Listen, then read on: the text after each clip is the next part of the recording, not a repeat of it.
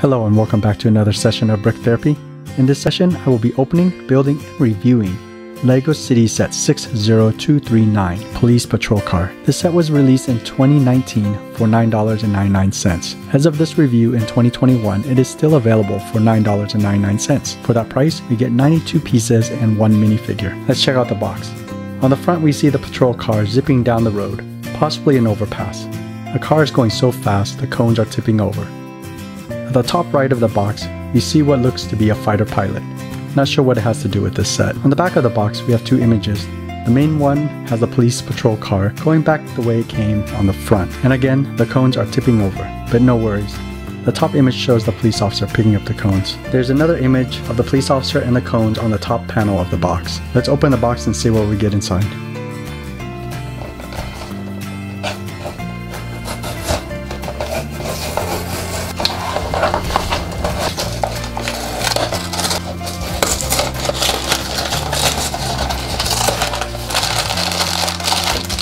Inside, we have two bags, the instructions, a sticker sheet, and the main chassis of the car. I'm going to take 15 seconds to put the police patrol car together.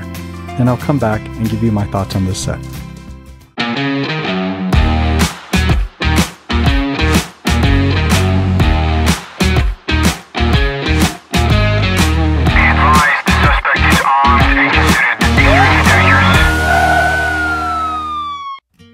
Okay, here it is, LEGO Set 60239, the Police Patrol Car. The build for this car is very similar to my recent build of Set 60285, the sports car. Maybe all the LEGO cars are built this way now. This is my only second modern LEGO car build. The patrol car is 4 inches or 12 centimeters long, 2 inches or 5 centimeters wide, and 1.5 inch or 4 centimeters tall. Its primary colors are blue on white, making it very community policing friendly. The patrol car can comfortably seat one minifigure in the driver's seat. To apprehend suspects, the police officer will need to call in a paddy wagon. The police patrol car has a very aggressive front bumper. It has blue flashers up front, flanked by clear headlights. The only thing missing from the front is a push bar. Moving to the hood, we have a sticker with a large badge and the word police. From the front, we see the full width, low profile, all blue light bar. Moving to the side, we have blue side panels with a police sticker. From the side view, we see the 21mm tires on 14mm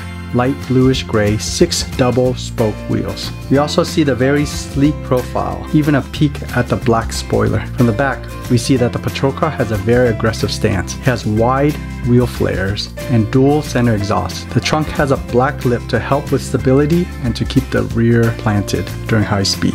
Moving inside, we have a yellow steering wheel and a dark bluish gray 1 by 2 by 2/3 slope with dual gauges. Now let's look at the police officer. Here's Officer Chris. He has dark blue legs, bright light blue torso with a police shirt printed with a gold shield badge. There's a dark blue tie and the radio handset is clipped to the belt in the front. On the back of the torso is a police print and the police radio clipped to the belt. The head is printed with black and silver sunglasses, black eyebrows, chin dimple, and a grim smile. To top off the minifigure, we have a dark blue ball cap with a small hole on top. The set also comes with 2 orange cones to help with traffic control. The bad part is, there's no trunk to store or transport the cones. Chris graduated from the Brick City Police Academy 3 years ago. He is assigned to the traffic safety unit. He is dating a new recruit named Susie.